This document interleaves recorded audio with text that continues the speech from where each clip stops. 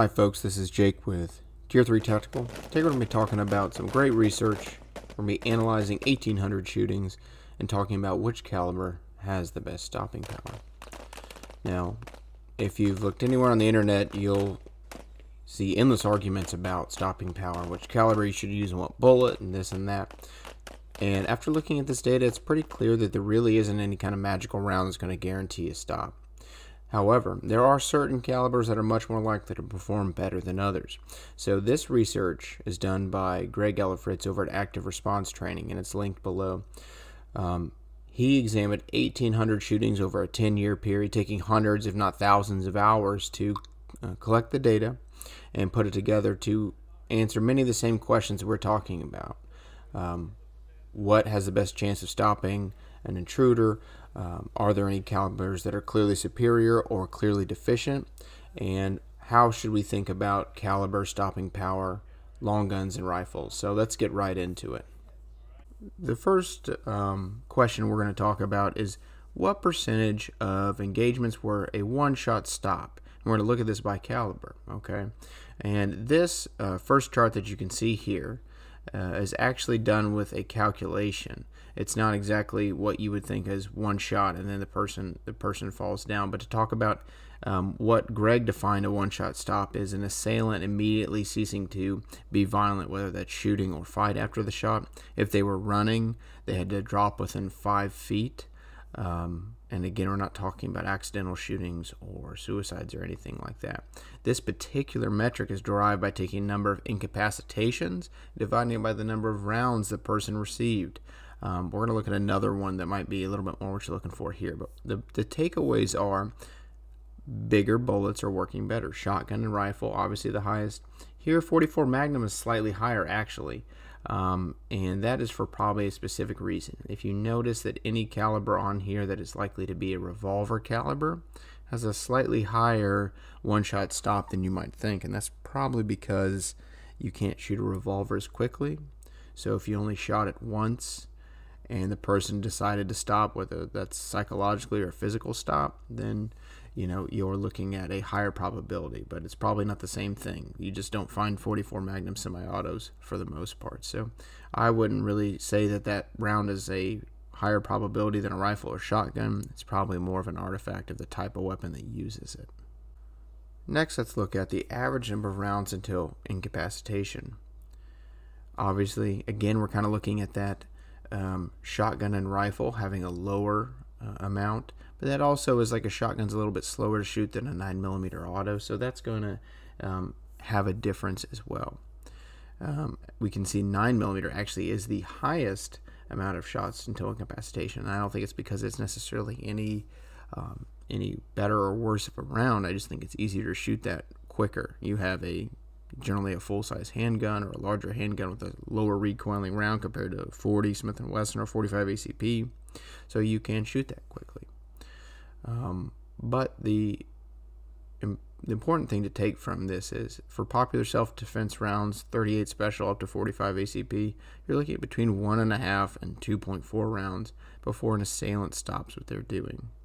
It is interesting to note that the 22 caliber round is roughly the same as the centerfire round. But again, this is probably more of a psychological stop where the person just doesn't want to be shot more rather than they physically are unable to keep being violent. So take that one with a grain of salt. Now we're going to look at the percent of people that were actually incapacitated by one shot. This means they received one shot in the head or torso and they immediately stopped their violent action or fell to the ground if that was what they were doing. Here is probably the metric we're really looking at. Shotgun is about 85%, rifle is right at 80%, and then we're going down as we get to those common handgun calibers. The spread here is pretty small. There's roughly a 10% difference in normal handgun calibers. And again, if you look at that 32 caliber, there were only 25 cases of that, so we can't really say with any statistical certainty that would be a better round. I don't think it likely is. Whereas if you look at even the 357 Magnum or SIG, which is not that popular, there are several hundred cases of that. 9mm is like 400 cases of it. So if you're really interested in the details or how many cases, go hit that link below and you'll see exactly all that background data that you might be looking for. But a 10% difference in stopping power is not hugely significant. The main takeaway here is that long guns have much more likelihood of incapacitating a target with only one shot. Another important metric to track is the amount of people that were not stopped no matter how many times they were shot. And that's going to give us kind of the reverse look at this. So if we have a good idea of what calibers might stop someone with one shot, what calibers don't stop people. And if you look at this chart, surprise, surprise, small calibers don't stop people. All the way down at the bottom of the 25 ACP is about a 35% chance. So really what we're saying here is in these kind of cases, if you're shot multiple times, then the assailant might continue to keep attacking. If we look up the rifle, that's like 8 or 9%. So it's also, it does show you that regardless of what you see in the movies, there's a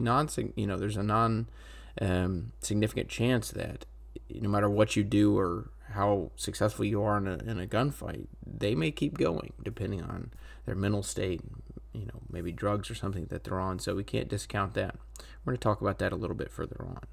Another interesting metric that Greg captured was the percentage of fatal hits. This is of hits to a person's body, how many hits were in the head or torso. In other words, hits that were likely to be fatal. This is not capturing the amount of rounds fired and then how many hits there were as a percentage of that. So if they didn't hit the target at all, this wasn't captured. It's how many rounds were on the person and then how many were in that head and torso area. Shotgun and rifle, much more likely to be accurate. And then almost all of the pistol calibers are in the 20 to 30% range. A few are a little higher, like the 357, and a few are a little lower, like the 32 caliber. But you're looking at roughly if the person was successful in hitting the target, roughly like a third or 25% of those hits were in a fatal area for pistols. And then shotgun and rifles, you're looking at 65%, almost 70% for those. So obviously it is much more likely to hit a target with a long gun. The last metric we're going to talk about is accuracy by caliber. Now this is important because some calibers may be much less accurate. So even if they did a great job of stopping a threat, they may be very unlikely to actually hit the person. So if you can't hit them, then you're not going to stop them at all. So this is what this is looking at. This tracks the number of hits that are again in the head or torso to see if there's any real differences between calibers. And you can see from the data here that it's pretty close. The accuracy for head and torso hits, shotgun and rifle, pretty good.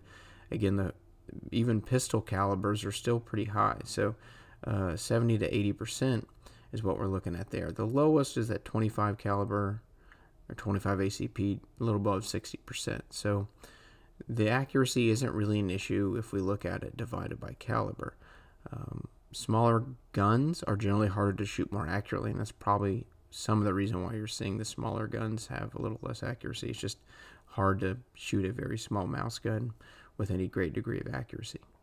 We've looked at a lot of data, so let's talk about what this really means and what reasonable conclusions we might draw from this.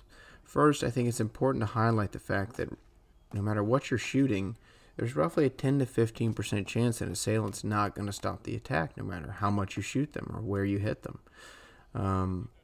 That kind of is a big hole in most training. In most training, the police or military or self-defense, hits on target is like into the training drill. Done. You've done your job. Well, we probably need to consider what to do at that point. That's why a lot of military units and tactical units will do things like failure to stop drills, where you go for center mass hits, and then you take an aimed shot at the head or pelvic girdle. With the pelvic girdle, obviously, you're keeping them from moving towards you. You can't walk with a broken pelvis. And with the head, that's obviously immediately incapacitating. So that might be something, if you're not training, that you need to be training. We also need to keep in mind that much of this data is ball ammo. I think there would be some differences if we had a lot of good quality data on hollow points. But remember, in a pistol caliber, a hollow point is just going to create a bigger permanent wound channel. You're not getting the cavitation effect that you would see on a rifle. So Yeah, I think there'd be some difference on pistol, but not a whole lot. And Greg mentioned there just wasn't enough data to really to make that kind of analysis. And lastly, I think if you choose any reasonable self-defense caliber for a pistol, 38 to 45 ACP, that's going to work.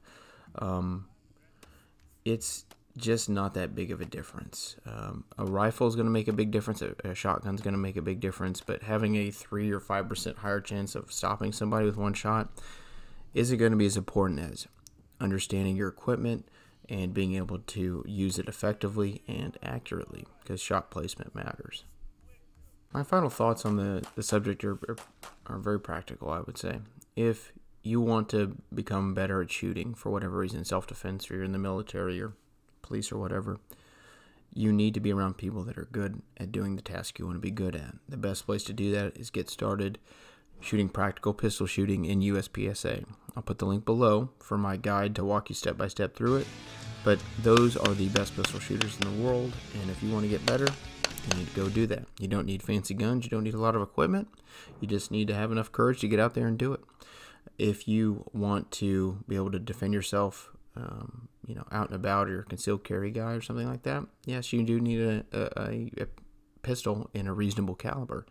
Malice guns are probably not going to work, but if you're defending your home and you're legally allowed to, I would recommend something like a carbine in a reasonable rifle caliber. And I'll put a link below to a review I did of the POF Renegade Plus. It's a 300 Blackout. It's one of my favorite AR-15 pistols, so you can check that out as well.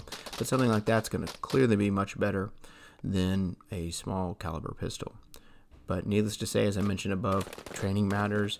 Putting rounds down range and getting some quality practice are things that really are truly going to matter, not having the best ammo or the newest, coolest firearm out there. So now get out there and start training.